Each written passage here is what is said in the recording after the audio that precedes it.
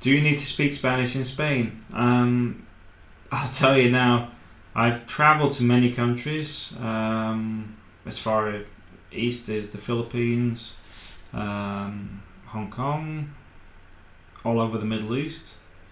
And the one place I would honestly say that people spoke the least English was Spain.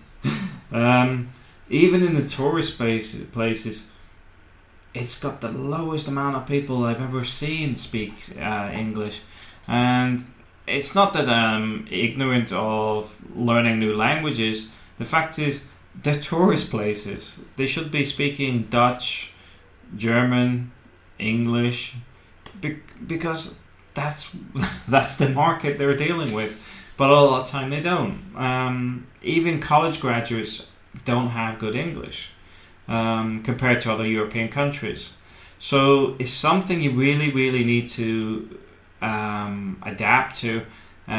Okay, you can sit off the reservation in one of the what I'd call the expat villages where nearly everybody around you is British or Dutch, or depending where you're living.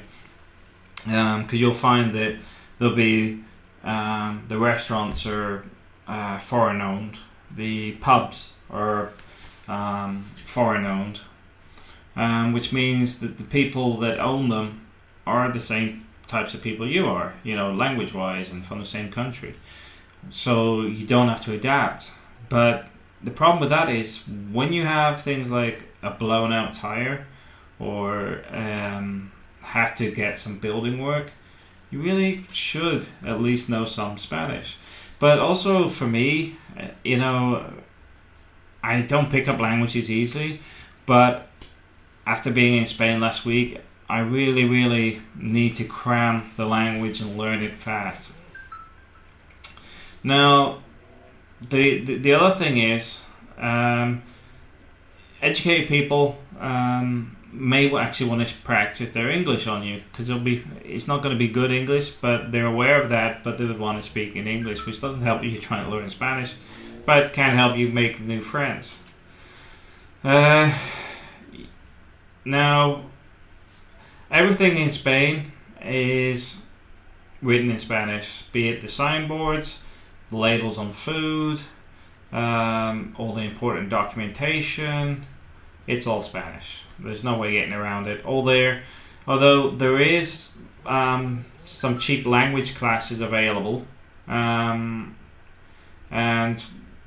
one of the most famous adult ones out there is the Escuela Oficial de Idiomas, which I think I pronounced wrong, but that's something for if you're wanting to learn Spanish at a higher level. For me, I recommend trying to learn from your neighbors.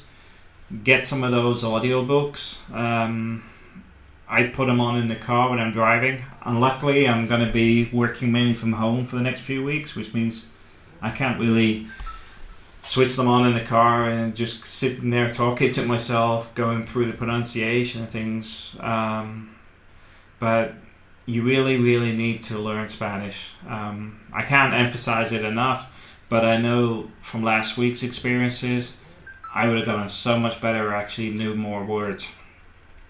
Because a lot of times there's nobody there can communicate for you. If you're new to the country, it's going to be 10 times harder. If you want to work in the country, it's going to be near impossible unless you actually work where there's a lot of foreigners and they just want somebody to engage with the foreigners on their behalf. But even then, you still need to know what the other people around you are talking about. So I strongly recommend getting some audiobooks.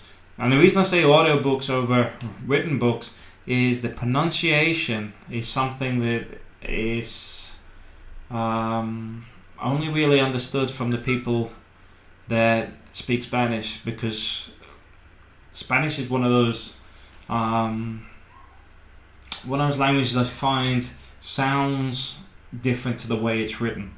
But it could be I'm more of a person that absorbs it more if I hear it rather than see it. Because the written words don't really stand out to me. I do pretty well with diagrams and stuff but obviously I can't do that with languages. But drawings and things for my type of work, I remember them for years. But words don't really absorb it because they're flat. But trying to say how much is a bottle of wine, or how far is the garage and stuff like that. You start with a few phrases and just build on it. But you will need to learn to speak Spanish. There's no getting away from it. And I recommend trying to get in with a group of people already learning as well, because the fastest way to learn something is as a group. Some days you don't feel like it, but as a group, somebody kicks you up the backside, says, "Come on, we gotta go. We got our language class today." Blah blah blah. I recommend it. You really need to do it if you're serious about moving to Spain.